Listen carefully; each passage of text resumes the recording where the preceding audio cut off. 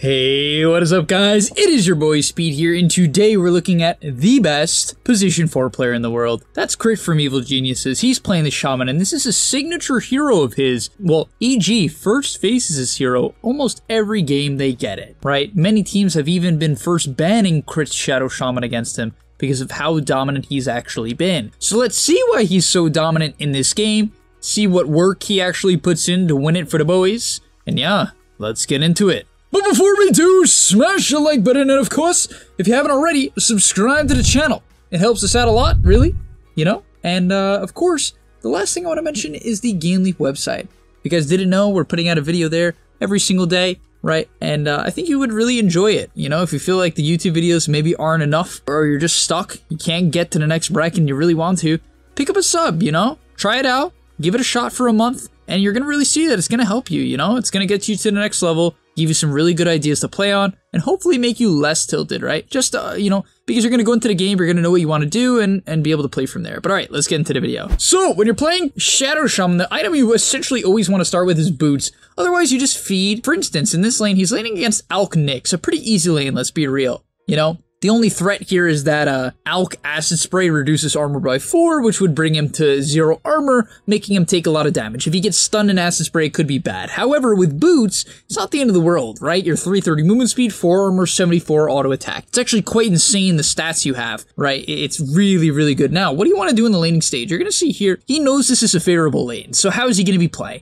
Very up. He's going to be contesting every single creep, every single deny, and hitting Alk every single time. Why? Because in favorable matchups, you want to do the most possible. This is a giga favorable matchup. It's not like a slightly favorable. And so you're going to see he's going to go for these denies. When you're playing Shaman, or any hero with high base damage, and you're a support, contest denies. There's no reason not to. A lot of people just forget. They're like, oh, last hitting and denying is for the course. No, it's not. In fact, in high MMR games, very often the offlaner in position 4 are going to consistently work together to deny and last hit creeps. Even in pubs, yes, even in pubs with no communication like this one, they'll work together to deny creeps because they understand the common goal, win the CS battle. Other than that, you can see here he's just trying not to get stunned in acid. It's a very heads-up play from Crit. He understands his weakness in this lane, which is what I said. Getting hit in acid, right, getting stuck in acid, and that's about it. Other than that, though, he's going to go very aggressive. He's essentially just going to nuke the Alk as much as he feels fitting. Honestly, I would even say that the tip here that's totally fine is to nuke the Alk off cooldown. You know, after all, Ether Shock is only 100 mana. Frankly, that's nothing. And so unless he needs to secure range creep, he can just Ether Shock the Alk. Also, you can snipe couriers, but yeah. I mean, when you go boots, frankly, if you're playing any position 4 hero, if you have boots, these deep wards are courier sniping machines. You see this ward right here? This is a really nice ward in my opinion for 2 reasons. Number 1, it snipes couriers, which we just saw. And number 2, it scouts out the poles. So if you're looking for a ward that doesn't commonly get dewarded, if you can sneak this around, you know, at the beginning of the game during the nighttime phase, really recommend it. It's going to put in a lot of work, get you a lot of couriers. Next up, let's quickly talk about the Shaman combo. This applies to any hero with a nuke, frankly. A low cast range, low cast point nuke, that is. So when he walks up to the Nyx, or any hero that he walks up to, what he wants to do when he's going to Ether Shock the Nyx is he wants to hit, then shock, then hit. Auto attacks have a cooldown, like spells, right? And therefore you want to cancel the animation, and most importantly, right, when your auto attack is on cooldown, you want to be doing something else, and that's your nuke. So you can see hit, instantly nuke, and then after that, he's going to back up hit. Obviously, it's a melee hero, so he wants to kite as much as possible. After that, anytime you contest a pull, it's very important that you drag that pull around, right? Bring it all the way around and reset the equilibrium to, you know, your lane. You want to pull it back as much as possible. Remember, in these favorable lanes, what do you want to do? You want to harass your opponents and get the lane back. Because when you get the lane back, you can actually harass them effectively. Now, in this game here, we're going to see that he actually takes 2 points in the shackle. It's not something you see every day, but let's talk about why this might be viable. Number 1, I would say his team does have quite a bit of kill threat, right? They have a Storm, pretty mobile, Phoenix, mobile, Legion, PL, all very quick heroes who can get on top of whoever you shackle. So I think there's a lot of value there. Secondly, the enemy team has a lot of mobility. We have Leap, Sakuchi, Bat Rider Firefly, even Nyx is hard to kill, so I think the Shackle makes sense for that reason. And they even have a hard time canceling the Shackle, right? I mean, there's arrow, but then you're arrowing a shaman, which is like fairly mediocre in like a small skirmish, right? You're essentially forcing the arrow, which is, I would say, a win. Impale and Unstable Concoction, but Alk doesn't take that, and so it's a very good Shackles game for that reason. And really, one thing I want to stress about Shaman, I think a lot of people get stuck in this idea that they want to gank mid. Now, if your matchup is incredibly favorable, let's say you have Viper against TA, absolutely, head on over to mid and gank. In this game, it's Storm against Bat. It's not unkillable, it's just very hard to kill. Naturally, if they mess up the gank too, Shaman is dead. Bat Rider will easily kill him. And therefore, he doesn't really put a high priority on ganking. He knows his lane is likely a winnable lane, which, you know, he did okay, and he didn't do insane. Honestly, the Alk ends up beating the Legion by quite a bit. To be fair, it's an Alk. But I hope you see what I'm saying, right? What I'm saying is anytime you're playing Shaman, it's crucial that unless you're contesting runes, right? Let's say it's a 4-minute power rune, that you don't really walk mid, especially if your offlaner needs your help to lane. Right? Don't leave. Your hero's a great laner, and therefore, right, as long as you can keep that lane alive and continue to dominate your lane, stay there. Next up, let's take a look to see what Crit does with his first snakes. After all, this is one of your biggest timings, and one of my biggest pet peeves when I watch players play Lion and Shaman is their inability to use their level 6 timing. Notice how he also has both of the smokes. When you're playing Shaman, what do you want to do? You want to set up kills. And therefore, if you don't have the smokes, you're going to have a very hard time doing that. So funny enough, in this game, he just decides it's horrible. He's like, yeah, this game's unplayable. I can't do anything. I can't kill anybody. I'm just gonna hit some Ancients. Frankly, it's a very bizarre decision, okay? Let's be real. It's weird. It's weird. Why would he do this?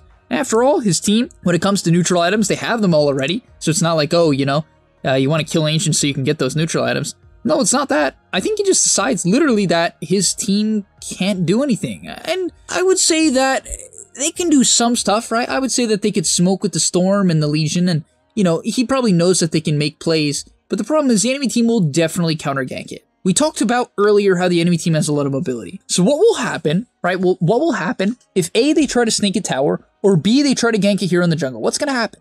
They're going to get counter ganked and probably die, right? And so he feels that, you know, if he makes that type of play, it's probably not going to work, which I kind of understand. They have a PL, a Storm, a couple of heroes that kind of need to come online. Even Phoenix as a support takes a while to come online. He didn't get the tome as the 5 here, right? And because he didn't get the tome, he's going to have to find a lane to get the 6. Until the 6, the Phoenix is like, you know, fairly underwhelming as a hero. So Crit slows down the pace of the game and kills some Ancients. Bizarre, yes, but hey, you make the stack. You're going to hit level 11. You can also bring out this camp. He did try to stack this one as well. Unfortunately, he messed it up. But hey, it's a lot of XP. You got a full level worth of XP. And honestly, I definitely think that's a very, very, very viable strategy in solo queue. A lot of people are going to say that, oh, Speed, that would only work in a Harmamar game. No, it wouldn't. If anything, they might flame you more for doing something that crazy, because it's unorthodox. Well, actually, I mean, people get flamed for doing unorthodox things in all brackets, but you get what I'm saying? It works. You need your Aether Lens to really be a hero. If you don't believe me, try playing Shaman and not buying Aether Lens. It's miserable. You just die. Next up, I love the decision making from Crit here. I just think it's like a great example of not panicking and why pros are pros. Like, what makes a pro a pro? This is an example of that. It might not seem like anything crazy, but I believe this to be something that really makes a pro pro. Right here, who should he hex and who should he shackle? Think about it. I'll give you guys like a couple seconds. Who should he hex and who should he shackle? Right here in this scenario. All right, take your guesses. The answer is neither of them. Neither. He shouldn't hex or shackle either. He's invis, so he doesn't have to protect himself. The Legion has no mana, and so there's no follow-up. The only thing that hexing would do here is get him killed. There's no follow-up, right? And so what does he do instead?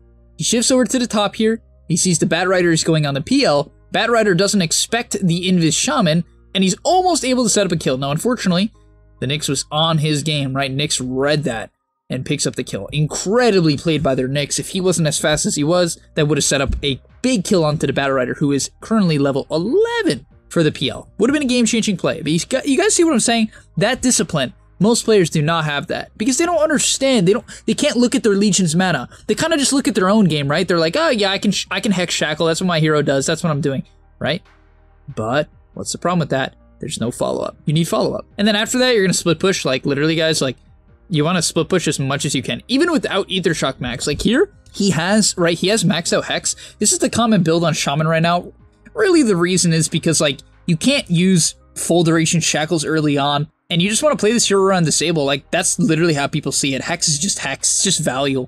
It's just a valuable spell, you know, like, and honestly, having a maxed out Hex also allows you to ward trap people really easily. That's a big thing too. You can Hex into wards, into shackle really easily. On top of that, it allows you to basically make the decision whether or not you want to shackle. You lead with the Hex and you can be like, okay, he's hexed. I can either decide to shackle or not here, right? It's up to me. I have some time to do that. And I think this fight is a great example of why the Hex can be very valuable, regardless if the fight goes, you know, in your favor or not. So right away, breaks out, instantly get a snake here, playing it safe, sees the X, doesn't want to get bursted.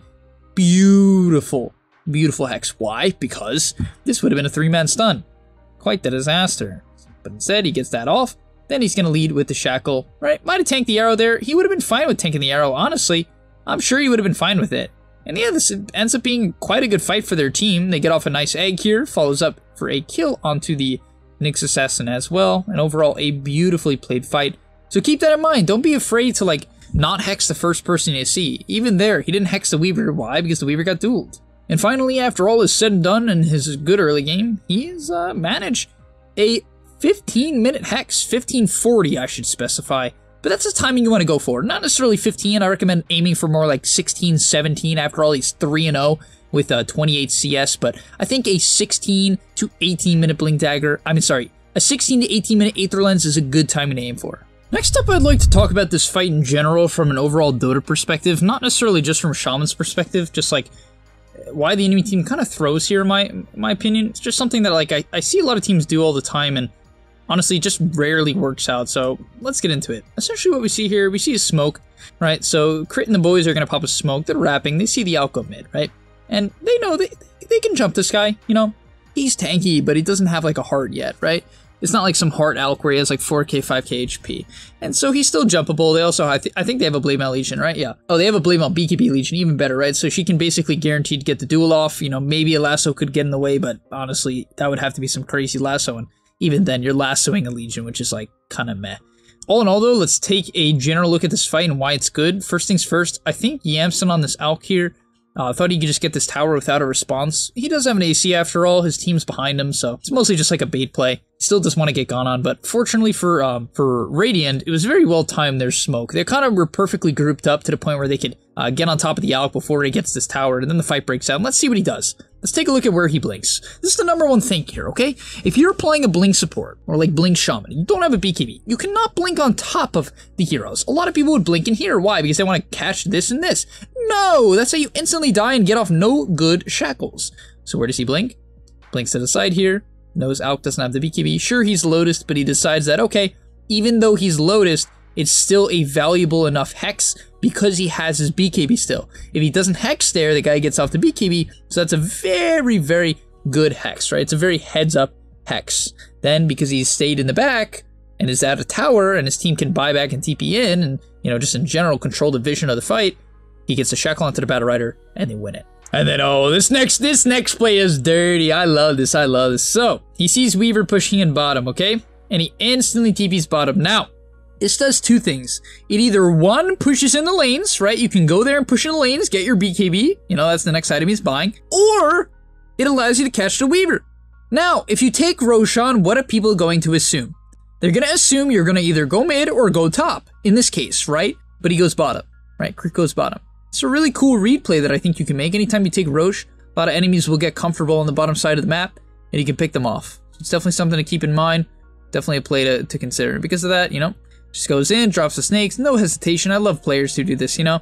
Even though the snakes don't really do that much damage at this point, it's enough, right? It's a good amount for sure. It's definitely solid. And they're able to set up a nice little duo kill for the Legion. And last but not least, let's take a good look at one last fight here and his general positioning. Remember, you always want to lead the fight with your Hex. Early game, you can lead with Ether Shock if you do max it out, right? Keep that in mind. But this game, he's primarily playing around control. And in the late game, your Ether Shock is your last priority. It's your last priority, right? You can use it just for casual damage, you know, after you've casted your other nukes and if you're safe. But in general, you're all about this Hex. You're just trying to secure a kill.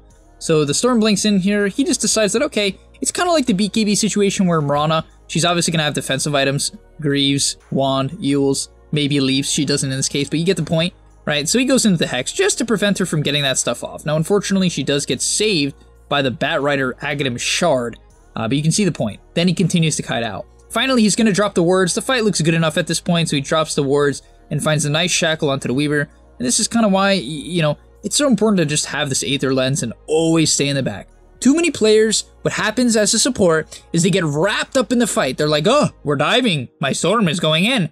No, no, no, no, no. I never, until the racks are dead, even then, I never want to see you go past this hill unless it's some very crucial kill, right? It's got to be some crazy kill, like some sniper who's like 90% of the enemy team's net worth, you know what I mean?